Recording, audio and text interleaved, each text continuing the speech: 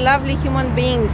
This is Denisa and I'm actually recording at this moment from Athens. However, what you see there, right there, is the flag of Cyprus, of course, along with the Greek flag, which you might see a little bit at the back, close to it. The reason why we see this flag, it is because today the whole Greece is actually commemorating the invasion of Cyprus in 1974. It was exactly on this day 50 years ago when Turkey landed in Cyprus. I will not spend too much time on the historical events. I'll just say that it was it is a very painful situation in the history of Greece. It is related to a lot of things that happened prior to the invasion. It is related to the Greek junta or the Greek dictatorship, however you might call it. What I want to tell you is the following. As you can see, 50 years later, this is still a very important thing for the whole Greece. They are commemorating it. They'll have a lot of events in which the Prime Minister of Greece is involved. They will. They already had some ceremonies, some commemorations in Cyprus. Why I wanted to point this out, it is because I think that's very important to show. 50 years later, you see a lot of people on Facebook saying "Ben Sekno," which means I don't forget.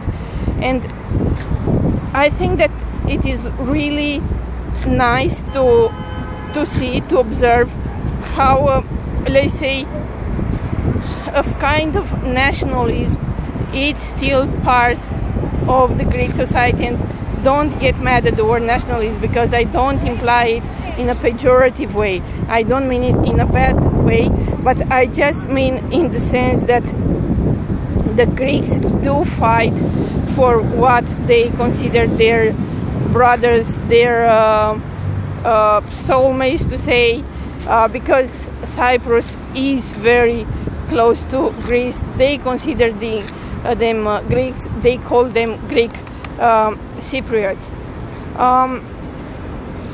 You'll see that not only with regards to this event, but also to the fall of Constantinople, first of all, that they don't accept the word Istanbul. They still use the word Constantinople, and they call that the capture of Constantinople, and that day it's also a day of commemoration in Greece. I think that this is nice to observe, and again I want to point out that I'm not here to blame, and I don't think that this is something bad, or I'm not here to teach you, to tell you that this is what you should do.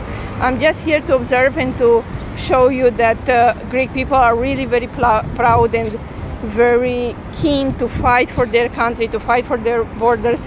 The Macedonia issue was, or the Macedonian question, was for them a huge moment in history, despite that the fact that the country, the north, is called now Northern Macedonia, which some people say that at some point could be reunited with what is the southern part and eventually become part of a greater Greece. At that moment, nobody was happy, or almost nobody was happy with the resolution of having that state named Northern Macedonia. By the way, you probably saw at the back that I am here in the public square of Syntagma. I will also call you I will also show you, sorry, what is called Tsoliades. They are actually soldiers which are here in front of the Greek parliament.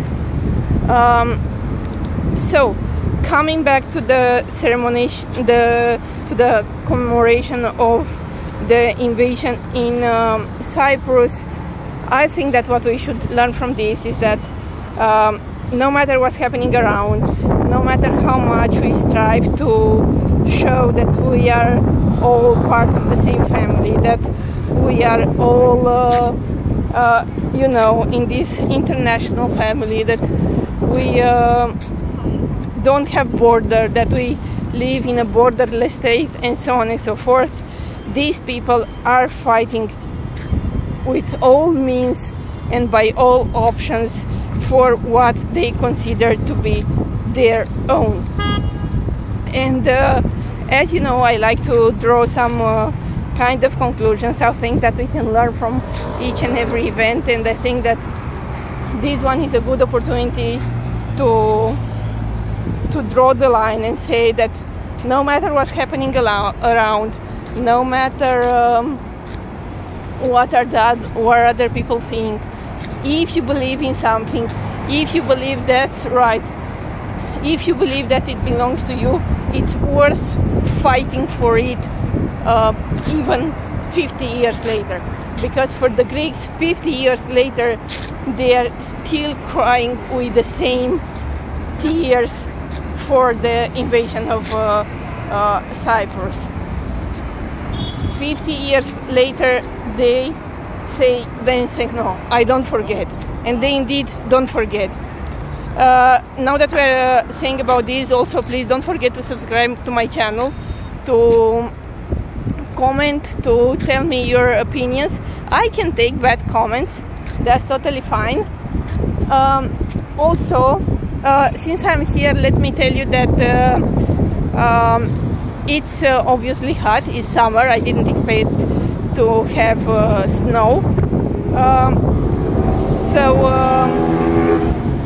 If you are in vacation in Greece, or if you don't plan to go to visit places because it's really too hot for that, don't use the summer season for visiting historical areas. They are mainly outside, and if you, for example, if you want to go to see the Acropolis, you will have to stay in the sun, which is something that I definitely do not recommend.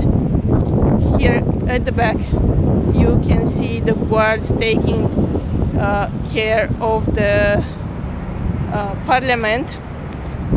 Okay, so also with regards to your vacation, I would recommend to try, especially if you come to Athens, I would recommend to try some Greek souvlaki. I made a small research.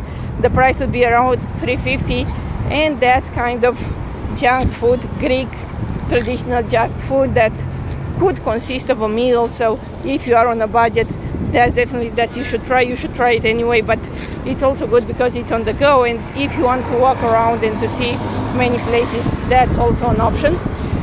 Sorry for the noise. As I said, I'm outside in Syntagma Square. Thanks for following, thanks for watching. As I said, don't forget to like, share and subscribe, and of course this hat is for the sun, but I also use it to say chapeau for or hats off for Greeks fighting for their interests, for what they believe that belongs to them, and